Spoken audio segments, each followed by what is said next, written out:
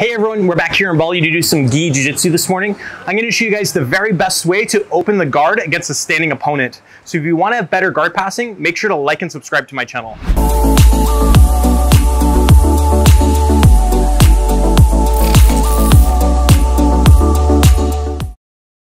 Okay, so a couple different ways we can open the guard. Usually we kind of focus on opening the guard from a low position. Today we're going to look at the opposite. We're going to look from a standing position. Okay, so we're going to set this up when we're still on our knees. So the rules that we kind of use to open the closed guard traditionally, we're going to do the opposite, right? So like traditionally speaking, if I go to open the guard, I'm always going to start from a high posture, okay? Posture is going to be very important for me.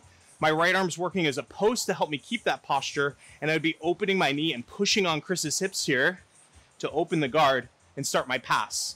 Okay, sometimes it's going to be very difficult, and I need to recruit more leverage in order to open the guard than I can do with just the small of my back. I need to create more distance to create more leverage. Okay, so what I'm going to do instead is I'm going to take a different approach with posture. Okay, I'm going to go in first with a low posture. Okay, when I play with a low posture to open the guard, I want to make sure my hands are staying on the inside of Chris's biceps. Okay, I want to control the inside track of the gripping. Okay, so again, here I'm controlling Chris's arms. Now notice I walk my legs back to create more distance.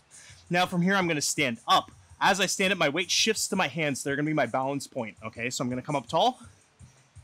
And now I push on Chris's hips. And that'll help me pop the guard open. Okay, from here, a bunch of different ways we can pass just to keep it simple. Right knee's going to drive over the thigh. Right hand's going to reach underneath. And I want to try to get my middle finger in Chris's armpit. Now from here, I'm going to pull Chris under. I'm going to long step.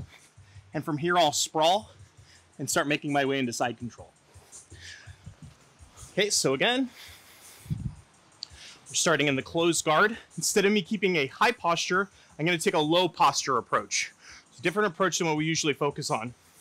So again, my hands go to the inside. I'm going to sink my legs back, pushing Chris's arms away in this position. From here, I'm going to stand up. As I stand, I push on Chris's hips, and the guard slides open. Again, from here, my right knee is going to drive over. Right hand reaches in. I grab the head and long step.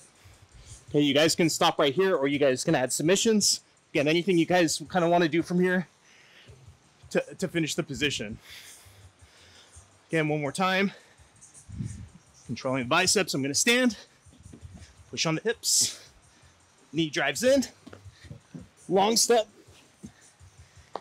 And I finish.